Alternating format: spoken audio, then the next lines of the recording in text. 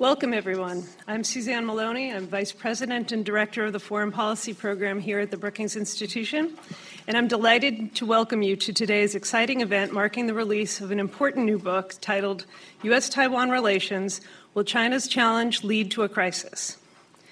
It is a great honor to help launch such a profoundly important study of US-Taiwan relations and to celebrate its truly impressive co-authors, Ryan Haas and Richard Bush, who are my colleagues here at Brookings, and Bonnie Glaser of the German Marshall Fund. I want to congratulate them on the publication of this book.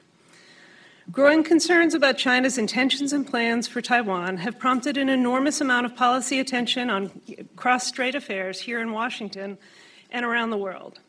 Some U.S. officials have called for actions that may depart from the long-standing U.S. policy posture on Taiwan and risk more harm than benefit for the long-term objectives that are shared by the United States and Taiwan, namely peace and stability in the Taiwan Strait. Bonnie, Richard, and Ryan responded to an increasingly overheated debate on Taiwan with a book that calls for calm and informed policymaking.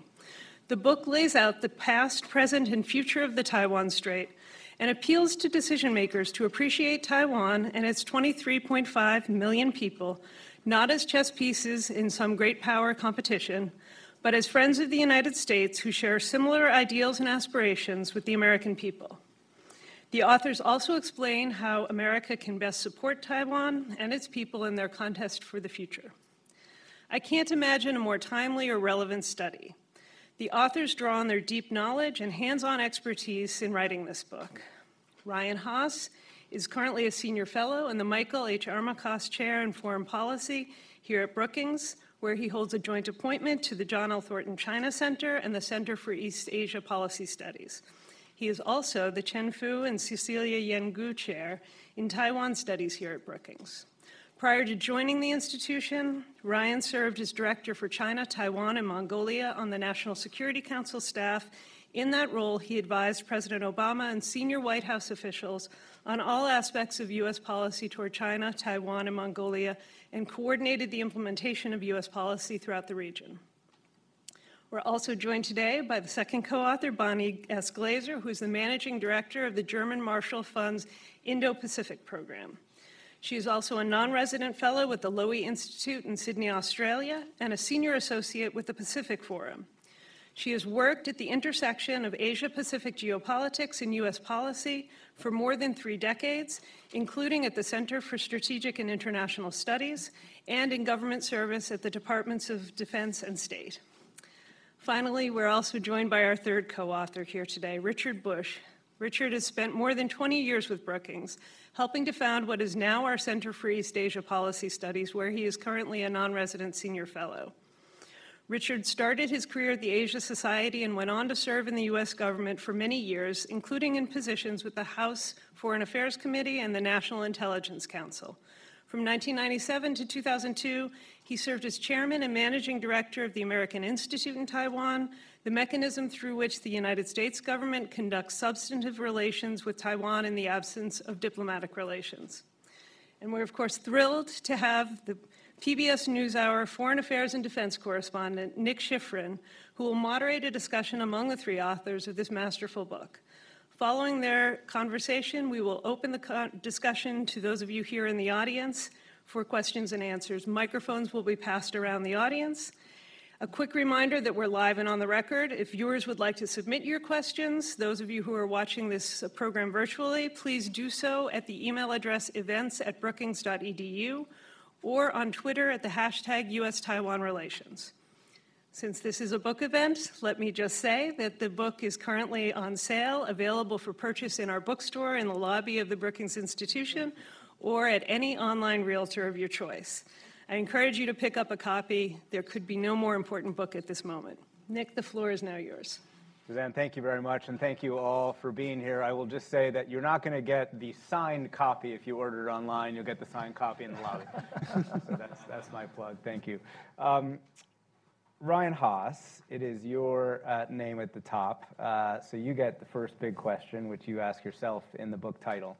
And what I'm going to do here is we're just going to do a quick first round, get some of the big thoughts from all 3 of you, And then the book has been divided into three: past, present, kind of last few years, and then future. Richard has written the past, Bonnie's written the present, if you will, and Ryan's written the future. So we'll split up the rest of the conversation based on how they split up the writing of the book. But the first round is the overall. And Ryan, you get the question that you ask in your subtitle: will China's challenge lead to a crisis? Well, first of all, Nick, thank you for being here, and it's wonderful to be among so many friends and to have the online audience. My family's watching from Seattle, so hello to you. Will China's challenge lead to crisis? I'll tell you my answer. I'm sure my colleagues will embellish it. I don't think it's a foregone conclusion. In fact, what I think is that the future is highly uncertain. If we look at what's happened over the past 40 years, there's been an iterative dynamic among all three parties, each responding to the actions and events of the other. And there's no reason to believe that we've arrived at some conclusion, some terminal state of history. What I do think is that it's the fundamental interest of all three parties to avoid conflict if possible. And there is no inevitability of conflict at all, and that's part of the work that our book is trying to do. One of the things that we want to do is harness this growing interest that exists in the United States around Taiwan and Christ-Strait issues towards productive purposes. And my view is that a lot of energy has been devoted to the security and defense side of that discussion.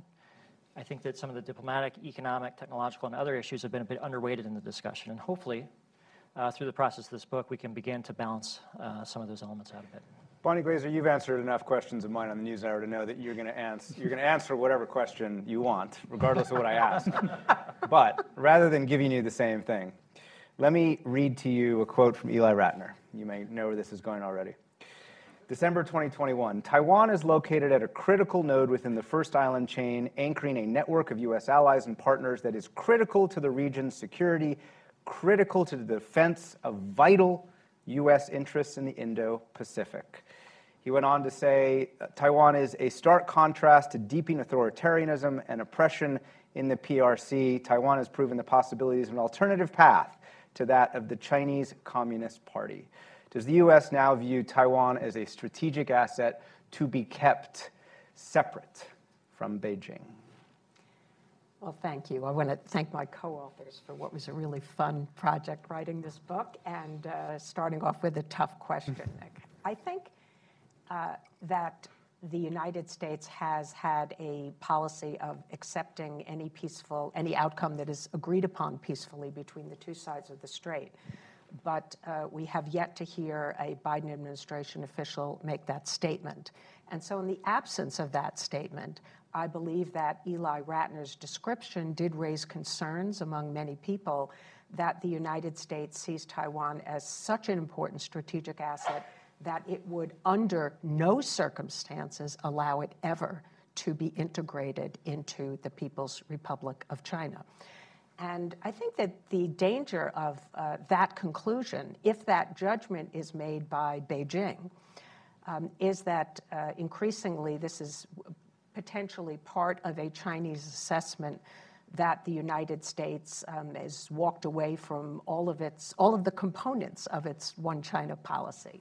And we've heard many Chinese officials express doubt that even President Biden's statements directly to Xi Jinping, many say are not credible. I hear Chinese experts say that in various conversations. You know, the president says the U.S. doesn't support Taiwan independence, but the Chinese claim that our actions don't match our words. So my view is that we need to have a clear and consistent set of policies from the U.S. administration, and that it's really not in our interest to foreclose the possibility at some point in the future.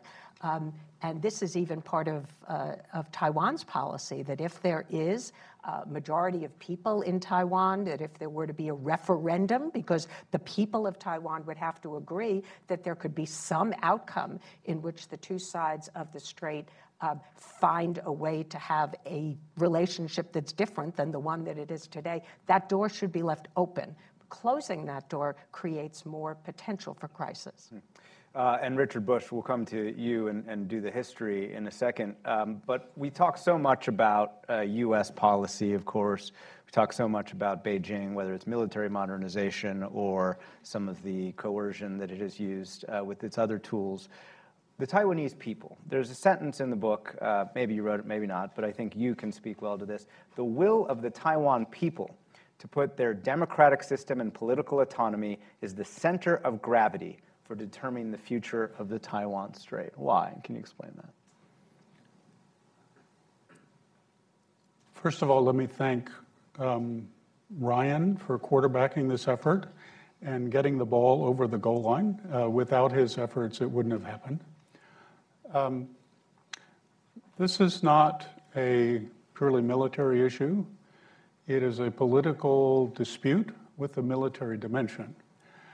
And at the end of the day, or what China has been trying to do is persuade the leaders in Taiwan and the people in Taiwan that unification under the terms that they have set forward, the one country, two systems formula, is so in Taiwan's interest that, of course, they would want to comply. The people of Taiwan have their own views. They oppose one country, two systems by a wide margin. On the other hand, they don't want to go for a Republic of Taiwan, a completely independent entity. They understand that independence means war, and that if Taiwan is seen by the United States as provoking that war, they can't be confident that we would come to their defense. So they're very pragmatic. And the status quo is not perfect, but it's a hell of a lot better than any of the other options. I think that it's very important that Beijing realize that democracy in Taiwan is authentic, that the opinion polls we see are not the result of demagogic antics by politicians. Right. But this is 23 million people who live in a civilized society, and if there's going to be a change in the status quo, they have to be convinced that it is the right thing to do, and that decision is then carried out through some sort of authoritative mechanism. So I'll take about 25 minutes or so to go through the past, present, and future, if you will, and then I'll open it up to questions here, and we've got some questions coming in from the audience already. So Richard, let me start with back in the 40s. Take us through a few aspects, and we'll get quickly to that notion that you were ending with about Taiwanese democracy being real. But first, why in the 40s did the CCP and the KMT not consider Taiwan particularly important in the 40s, and how did that change? Could you have the last Sorry, part? how did the CCP and KMT, or why did the CCP and KMT not consider Taiwan particularly important initially in the 40s? Got it. And how did that change? Well, it was something of a non-issue in the 1930s because Japan owned Taiwan, and the Republic of China government acknowledged that. They had a consulate on Taiwan. The CCP and the KMT were fighting their own civil war. However, as people started thinking about the post-war settlement, it suddenly occurred to people in Taiwan, people in the United States, and the CCP, that who controlled Taiwan would be important. One person involved in this was Franklin Roosevelt, and his conception of the post-war order was that the great powers would work together to maintain peace and security, and that this would be done through naval quarantines and air bombardment, and so islands became very important. So it was automatic for him to say Taiwan should go back to China. Chiang Kai-shek had a similar view, and he felt that Taiwan was one of China's fortresses. It was one of the gateways that was guarding China from foreign aggression. And it was much better for the Republic of China to have Taiwan than to not. The communists actually were the last to come to agreement on this. But once they did, they've been ferocious as tigers in defending that view. Absolutely. We're going to fast forward through a lot of Taiwanese history here. Remind us how the Taiwanese gained a seat at the table through democratic reforms, and how fundamental a shift that was, and even to this day, how influential is that? Taiwan is the poster child for the third wave of democratization, and it, in a way, sort of proves the hypothesis that a society that goes through social and economic modernization creates a public that wants more of a say over its future. Moreover, there's a special factor operating on Taiwan, and that was that the KMT under President Chiang Kai-shek wanted to impose a conservative version of Chinese nationality on people. And moreover, Chiang had stated the goal of recovery of the mainland, and the Civil War was still going on, and therefore, so you couldn't have democracy. His son, Jiang Jingguo, I think, had a much different attitude. He was more a man of the people. He recognized in a counterintuitive way that the KMT could better stay in power by opening up this political system than by keeping it tight, and allow the Taiwanese identity to grow and flourish. Maybe also to make it harder for the PRC to reach its unification goals. And so what happened in Taiwan as a result of enlightened thinking by leaders, but also by pressure from the opposition, and a little bit of pressure from some American congressmen that I know, Taiwan made the transition to democracy peacefully, gradually, and in an ethnic Chinese society, which people at that time thought was impossible. And one of the main implications, as you point out, it became in part a struggle between the Democratic David and the Communist Goliath, and the U.S. instinct was to support David. Mm-hmm. Yes. How important is that?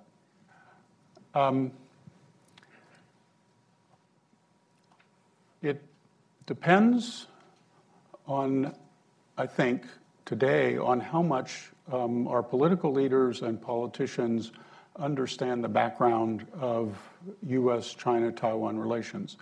There was a time, not too long ago, when the consensus in the United States was that U.S. interests are served by having a good relationship with China, economic, political, and security. And the Soviet Union was the target of that policy for a long time. And then there was the belief that if we could cooperate as much as possible with China, that would serve peace and prosperity. It's only been in the last 10 years or so, even less, that you've had a change in the consensus to viewing China as hostile. In the early days, I think our leaders understood the need to balance Taiwan policy and China policy. Now there is no balance. And you also make one last point. Xi Jinping did not create the term rejuvenation. Xi Jinping did not create the term rejuvenation.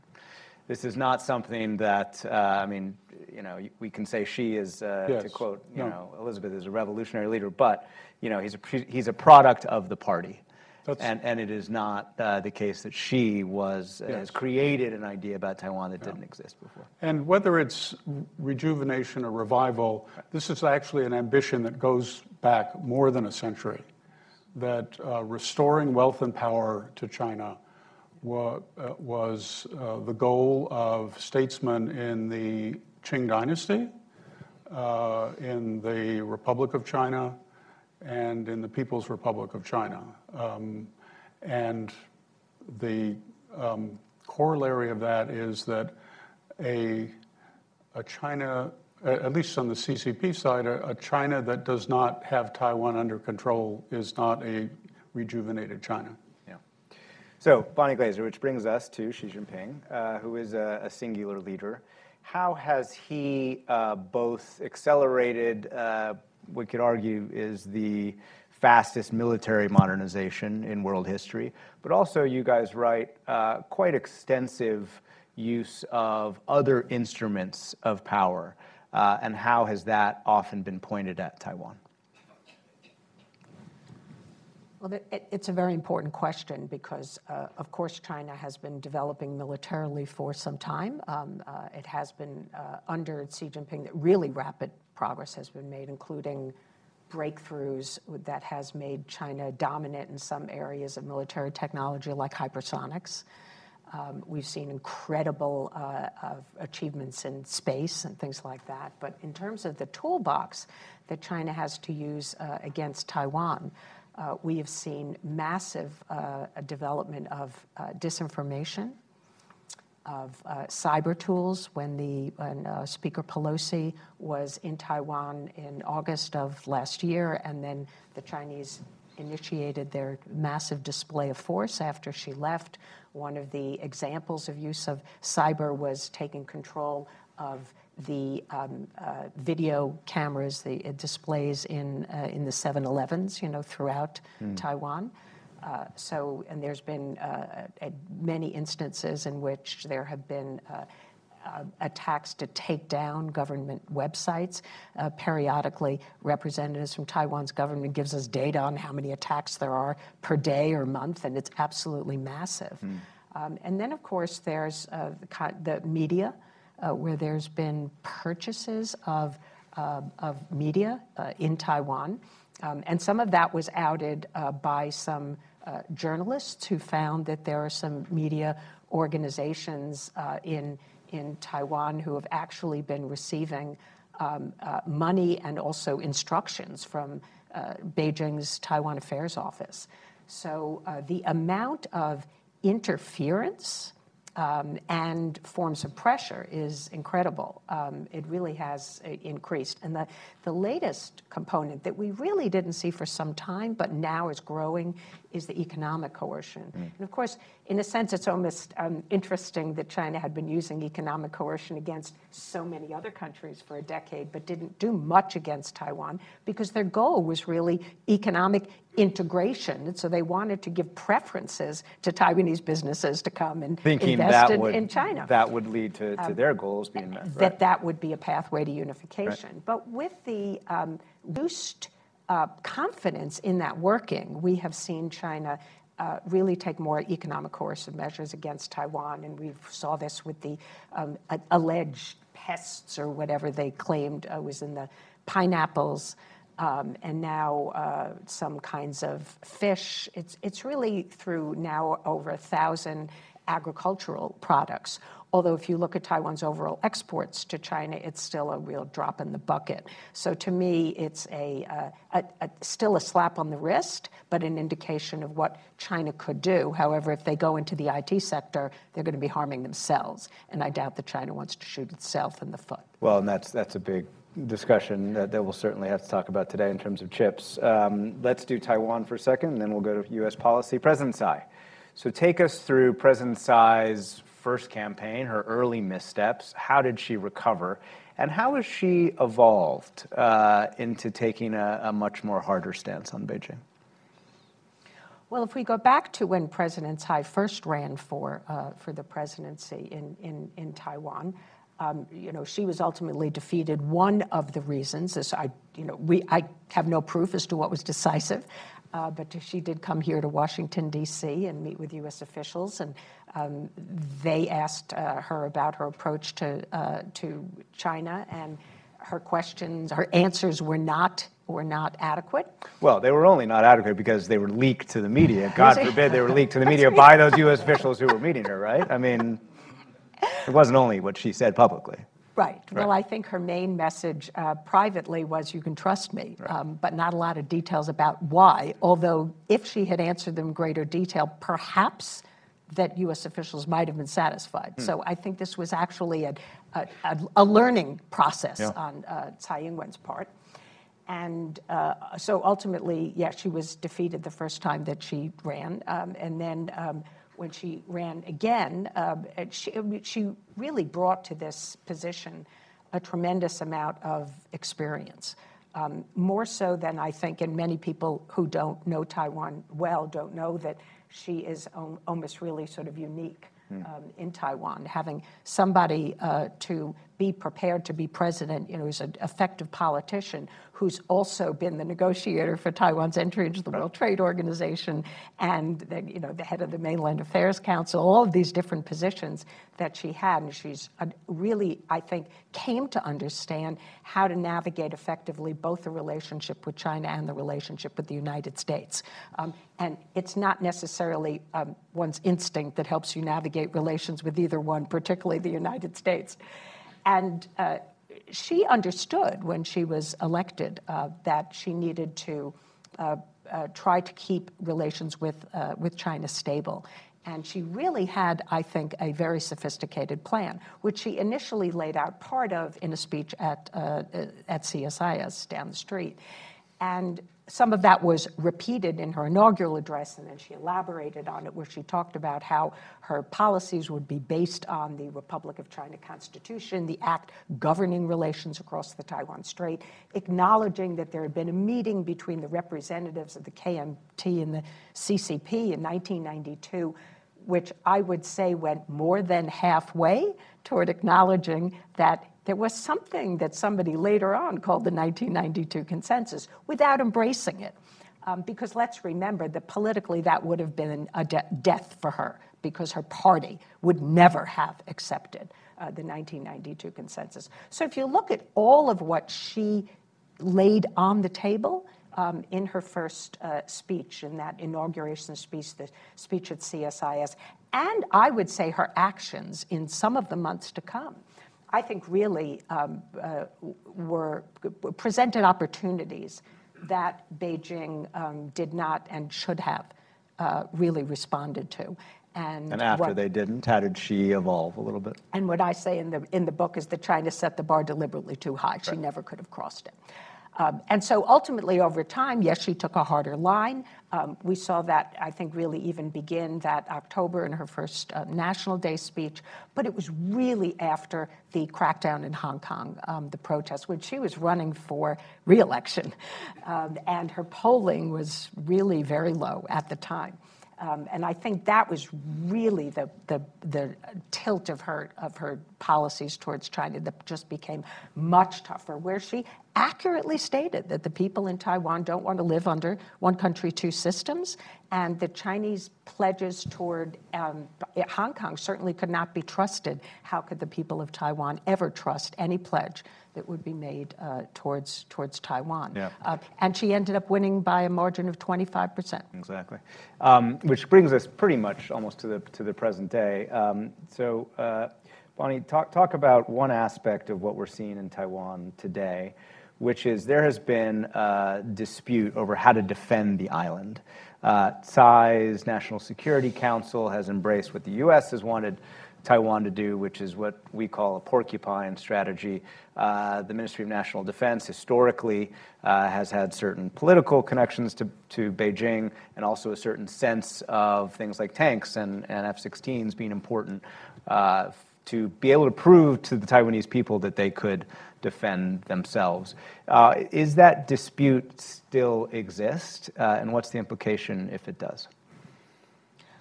Well, the way that I would frame it, as you have said, I answer the questions that I think are important. I would frame it as a debate between how do you balance your resources and investment between addressing the invasion threat and the gray zone threat. And the gray zone threat is everything that the Chinese are doing that are short of triggering a kinetic response. And that includes all the things that I talked about earlier. And so I think that that there are people here in the United States who are so worried about the invasion threat that they think that Taiwan should just put all its investment into the kinds of capabilities that would prevent the PLA from successfully landing on the beach. You know, harpoons and stingers and HIMARS and things of that nature. Whereas Taiwan would say, well, wait a minute, we have so much activity every single day in our air defense identification zone. We actually still need advanced fighter jets. We need to have the pilots that are trained to conduct those kind of intercepts. We need to demonstrate to our own people by doing that we are defending ourselves. We can't just abandon that mission and just focus on the potential for them to, for the PLA to land on the beach. And so I think that even though the way that the U.S. generally thinks about that balance and the way that Taiwan thinks about the balance is different, and within our countries we also have differences, of course, that nevertheless the trend is in the right direction, that Taiwan has started to take much more seriously the need to actually prevent the PLA from establishing a beachhead. They see the invasion threat more seriously than they did several years ago. And I think that the U.S. has come around to understand that there are some areas where they're going to have to compromise and let Taiwan cope with these gray zone threats as well. And that does bring us to U.S. policy. So one last one to you, and then Ryan will come to you. Bonnie, you write, there is no policy playbook for supporting Taiwan against Chinese pressure. And I think you're talking about more than just military there. Why isn't there that playbook? And how deficient is U.S. policy until that playbook exists? Well, there are probably pieces of it, but the ways in which China applies pressure on Taiwan are so deep and so broad, and they're growing all the time, and the nature of them is changing. And a good example of that is probably disinformation. We saw, for example, when the Russians invaded Ukraine, and there was this massive effort to tell the people of Taiwan that the United States didn't come to Ukraine's rescue, and so therefore, of course the U.S. is unreliable. It's not going to come to Taiwan's rescue. And I don't see that as being a credible narrative, but I'm surprised how many people in Taiwan are worried about that. And I was recently in Taiwan when this story broke that President Biden has this plan to destroy Taiwan, which I thought was absolutely ludicrous, but was very interesting. How many people were really worried about that? It's like, wait a minute, President Biden has said 4 times he'll come to Taiwan's defense if China attacks. What do you mean you think this is credible?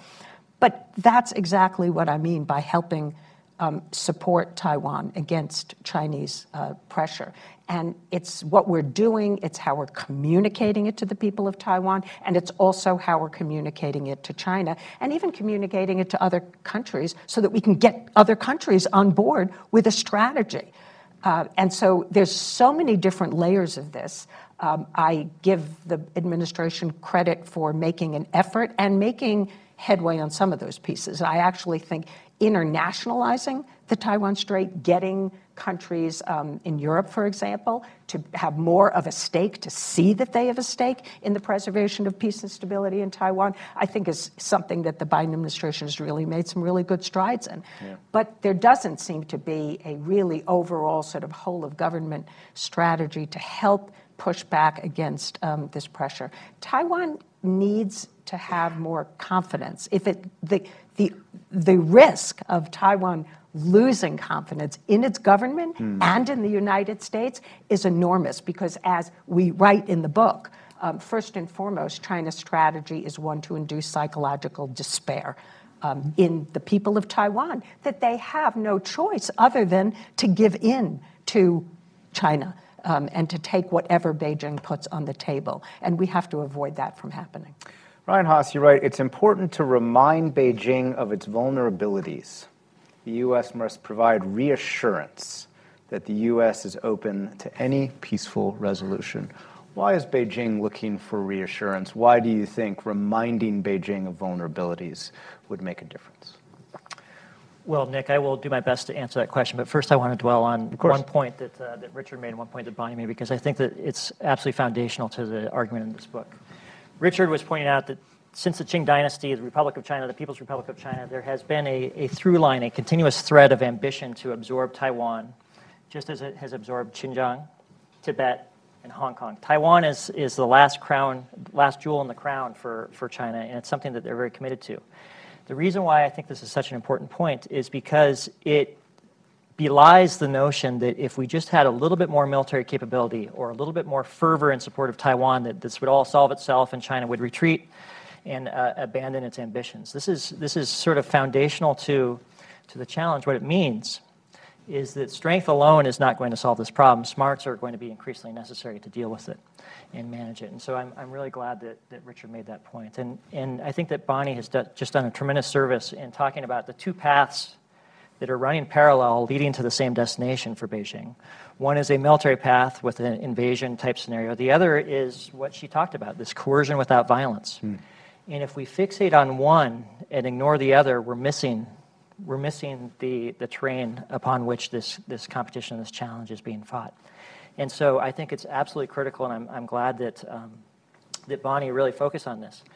We know that if we, from hard personal experience, that if we wanted to create a New York Times bestseller, we would put a mushroom cloud on the cover that was initiated by an AI-enabled robotic warfare. That's how you sell books and attract attention. That's not what we're trying to do.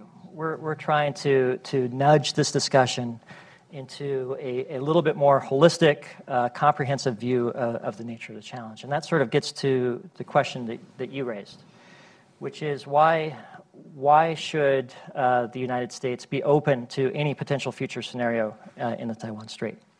And I think our argument is, what would be the value of stealing problems from the future? What would the United States gain by foreclosing a potential solution to cross-strait differences, and what cost or risk would we incur in the process? The people of Taiwan have no enthusiasm for near-term unification. This is not something that many in the United States need to spend a lot of time staying up at night worrying about. The people of Taiwan also are very pragmatic and have shown through repeated elections that they also don't have a lot of appetite for declarations of independence. The goal of U.S. policy and strategy isn't to solve the Taiwan problem. The people of Taiwan, people on the mainland China, they're not looking for the United States to play a mediating role. As Richard said, this is an artifact of an unfinished civil war. The purpose of American strategy and policy is to keep a path open for a resolution to be found by the protagonists themselves. That could take years, it could take decades, it could take centuries.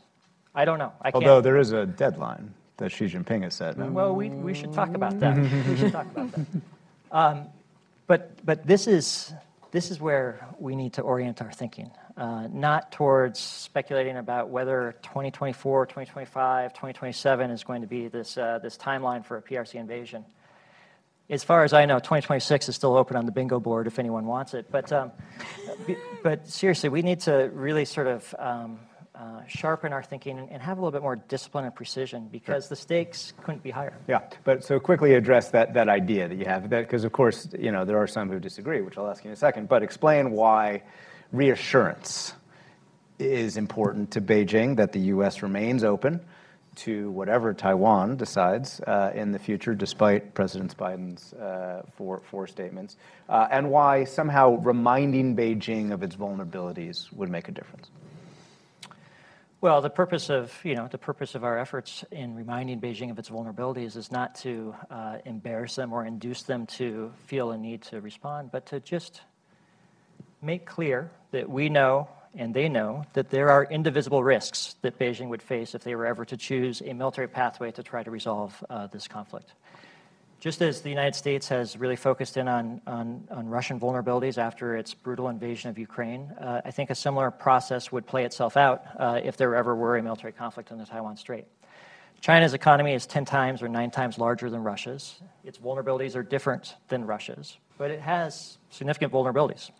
And we don't need to spend a ton of time highlighting them, but we should make sure that the Chinese are aware of our capacity to deal with those vulnerabilities should it ever become necessary to do so. And on the reassurance side, Nick, you know, Thomas Schelling, who's a real famous political scientist, has written about deterrence. And the line between deterrence and provocation is pretty thin. But good deterrence also has an element of reassurance to it. And if you have deterrence without reassurance, then really all you're doing is trying to back someone into a corner. As you know, because I told you off stage, I talked to some of your successors on the National Security Council staff after you left, and reiterated your argument, which of course others make as well. And they point out Beijing isn't after, or they argue, Beijing is not after reassurance, it's after concessions. And that Beijing will not act based on some kind of lack of U.S. reassurance, but Beijing will act when it is capable of achieving what it wants. Can you respond to that? Well, I welcome my co-authors to respond as well. I think that there's just a philosophical disagreement. I mean, the idea is that a measure of capabilities will be determinative of whether Beijing chooses to invade Taiwan. I would offer the past decades as counterproof to that argument. I also would posit that show us the evidence, show us your work to make this case. Because what I hear President Xi telling his people is that China is winning, that they're on a path leading towards their goal of unification, that they should stay on their current course, and that they are capable of achieving the outcomes that they seek through their current strategy. So other than the fact that China is engaging in a significant military buildup, which we all should take seriously and pay careful attention to, but it also is similar to every other previous rising power in modern history. Sure. What is the evidence to suggest that that argument is accurate? And I want to sure. Okay, very quickly, because I want to get one last question to Ryan, and then we've got the audience by 2:45. So quickly. We're both going to jump in real quick. Okay, fair enough. I think that Beijing,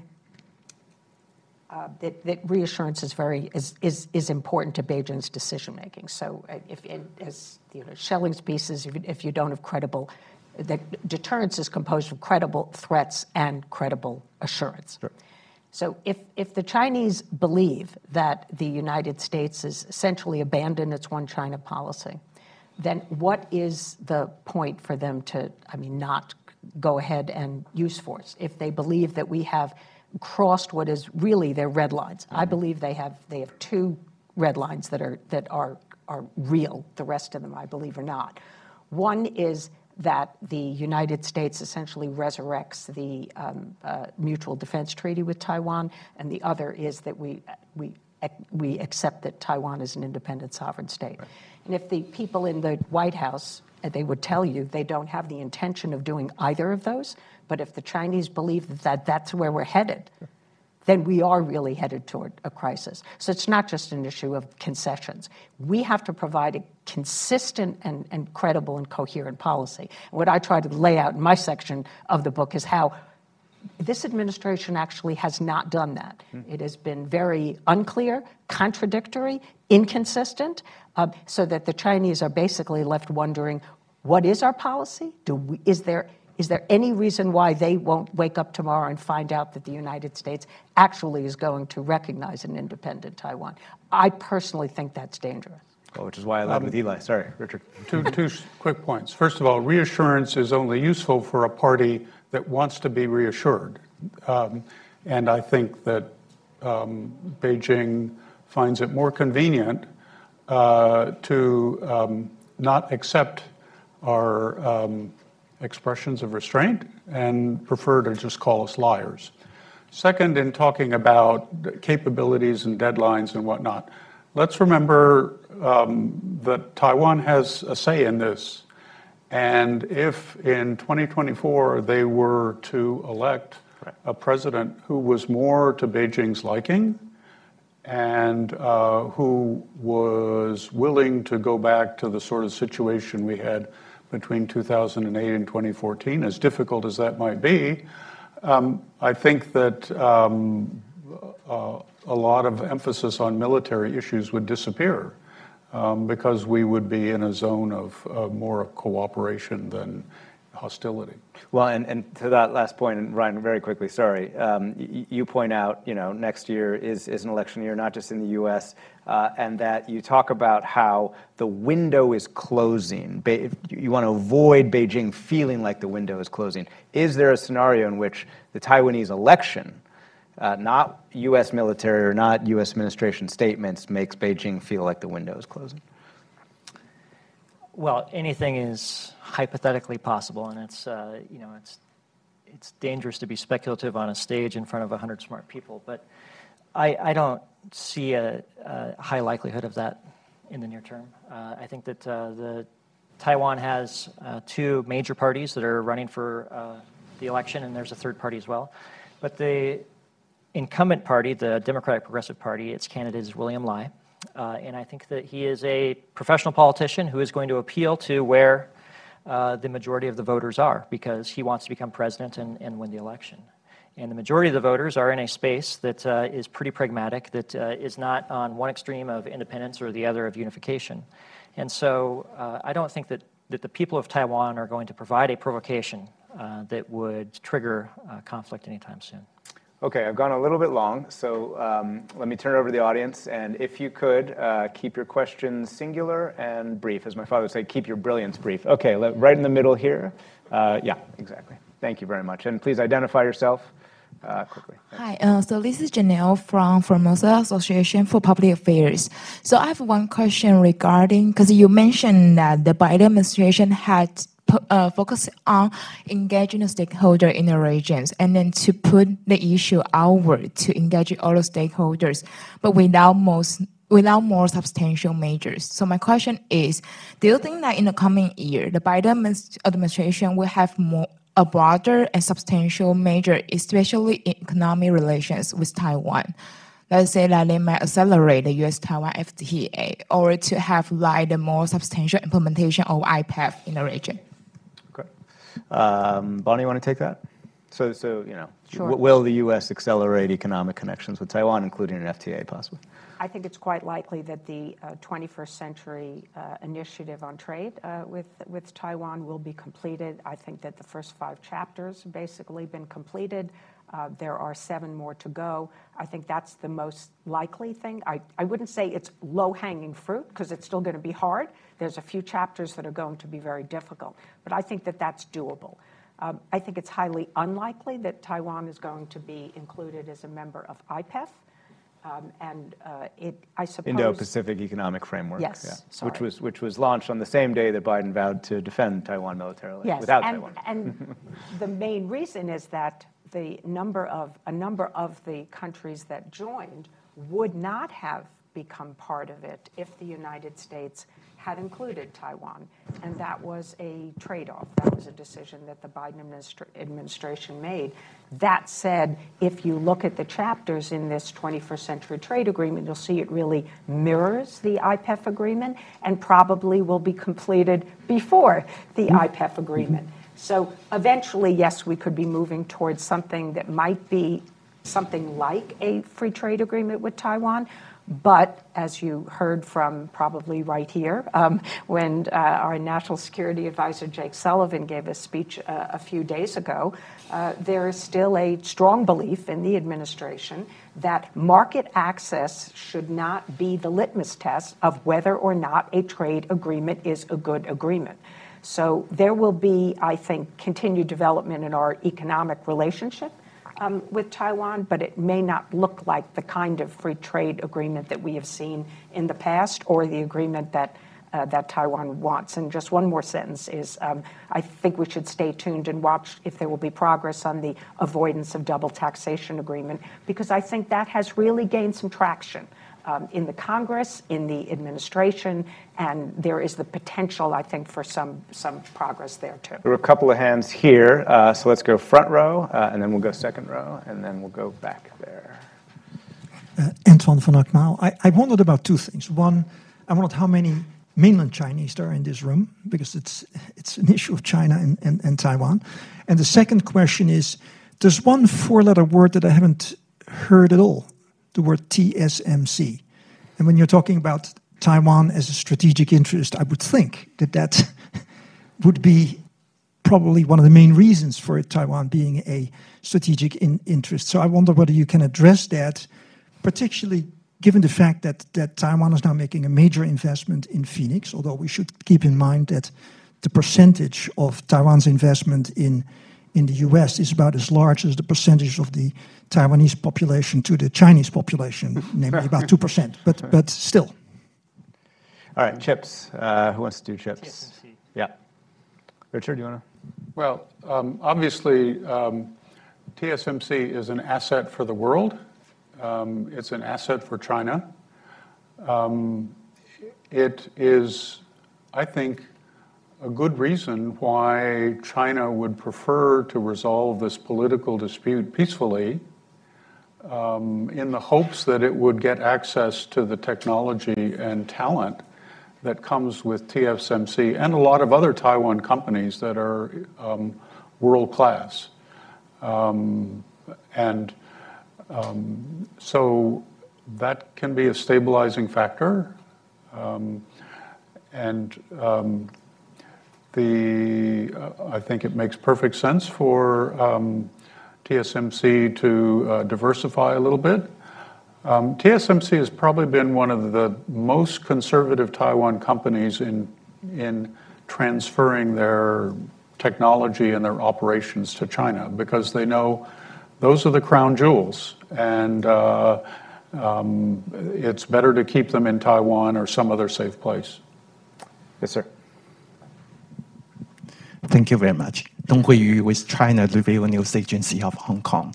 And the campaign for the 2024 Taiwan election is coming, and all parties are considering their candidates. From your perspective, what kind of candidate is in the best interest of the United States? In other words, what kinds of message that the Washington would like to hear from the candidates? Thank you. Well, okay. Right before the 2000 election, I was chairman of AIT. I was sent to give this message. Number one, the United States has no preference. It's the Taiwan voters who should decide who their leader is. What's important are whether the interests of Taiwan's elected leaders overlap and coincide with those of the United States. In terms of this election, I look at it a little more broadly, and I think that what's very important is that Taiwan voters get a good choice when they cast their vote. That they are presented with 2 or maybe 3 different policy approaches to the many different problems that Taiwan is facing, and that these policy packages be detailed, comprehensive, substantive, and smart. The people of Taiwan deserve to have a good choice. And if they're denied a good choice because of politics or other things, it would be a shame. Ryan, you want to jump in? Yeah, I agree with everything that Richard said. I would just add it's wonderful to have a representative from the DPP and the KMT sitting next to each other, smiling and laughing as you ask your questions. So there is hope for comity in the political space.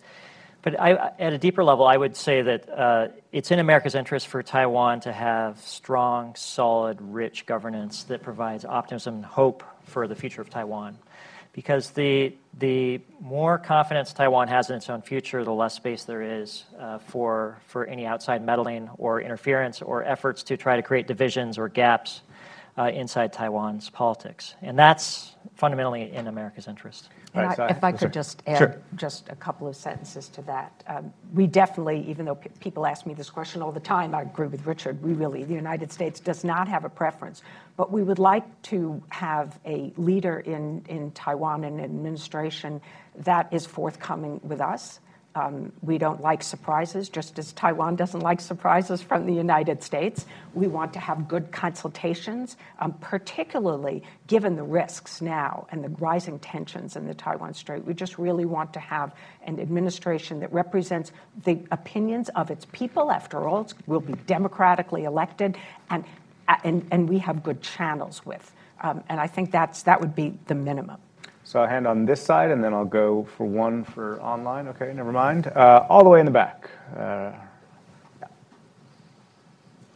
there. Yeah. I'm Roger Cochetti, an author and editorial contributor on technology policy to the Hill newspaper. And I'm sorry to drag you back into the discussion about a New York Times bestseller with a nuclear explosion on the cover, but I think whether you're a news correspondent for the NewsHour or the President of the United States, one of the issues that I think is in the back of everyone's mind is how important is this discussion? In other words, should I devote 0.1% of my attention to it, or should I devote 10% of my attention to it? And the end of that question really is, what is your assessment of the question of at present course and speed, not your preference, but your assessment at present course and speed, the likelihood that Taiwan will declare independence, China will militarily respond, and the United States will militarily respond, bringing us into a war between the United States and China. Sorry to put you on the spot, but that's in the back of everybody's mind. Let's just combine questions. We are running out of time. So second row up here. This gentleman's very patient. Thank you. And we'll combine the questions. Thanks very much for doing this. Robert Delaney, South China Morning Post. Just a quick question about, we've had the Biden administration engaged in a lot of activity with Japan, with South Korea, with the Philippines recently. And what's come out, and the military bases, access to military bases in the Philippines, Japan, of course, upping the amount of military spending it's conducting, and last week the Washington Agreement with South Korea. To what extent is all of this, to what extent can we consider all of this deterrence in terms of China making a kinetic move against Taiwan? And to what extent is it deterrence without any of the sort of reassurance that we were talking about? Thank you. All right, so Bonnie, why don't you take the regional allies and the regional? You want to do the first one? All right. So sorry. All right, you take the first one, and then we'll jump in on the allies in a second. Okay. So bottom line, how close are we to war? There are many scenarios that could lead to crisis. The one that you articulated, I think, is the least likely. In other words, that Taiwan just out of the blue declares independence. So I think it is more likely that the developments internally in the PRC, potentially lack of trust in the United States that the PRC has, maybe a PRC assessment that Taiwan is inexorably heading towards independence, whether it declares it or not. There are many different variables could eventually provoke a Chinese attack. So I don't think it would start with a Taiwanese declaration of independence. I think that this is probably the Taiwan Strait is really the only potential trigger of a major war between the United States and China. Two nuclear powers, which we have never seen two nuclear powers go to war with no confidence on, I think that escalation could be controlled. Yeah. So this is the most worrisome scenario going forward. Certainly the prospects for war are growing. They are not being more diminished, right? So, how much percentage of your time you spend on it, I don't know. But I think that what needs to be done is an effort by many people who write about it, journalists, authors, people who speak on these issues, to really bring facts to these issues and to bring some sort of sense of sanity, to have a really informed debate on what is necessary in order to prevent that war from happening, which at least the three of us believe that this is a war that is avoidable. Ryan, I'm sure you want to answer that, but also do engage, and you get the last word, with the idea of these regional moves that the Biden administration has worked very hard on and is quite proud of. Well, I think from Beijing's perspective, their preference would be to try to isolate Taiwan as an issue between Taiwan and China, and to just deal with it on their own. And they feel like if they can isolate the problem into that sort of set, they can impose their will upon the people of Taiwan. They don't like this being an annex of US-China competition. They really don't like Taiwan being embedded into a broader regional or global framework. because that means that others around the world have a stake in what happens in the Taiwan Strait. And as Richard observed with Taiwan Semiconductor Manufacturing Company, this is abundantly a global issue. And the Biden administration, I think, has done a commendable job of helping to turn Taiwan not into an annex of U.S.-China competition, but into an issue upon which countries around the globe have a stake in preserving peace and stability in the Taiwan Strait. So I give them credit for that. There are more questions online, but unfortunately I have run out of time. So I apologize to those who submitted online, and I apologize if you were trying to ask a question here. But one of the things that we try and do here is keep the ship on time. So thank you very much to all of you for being here, and thank you to the authors.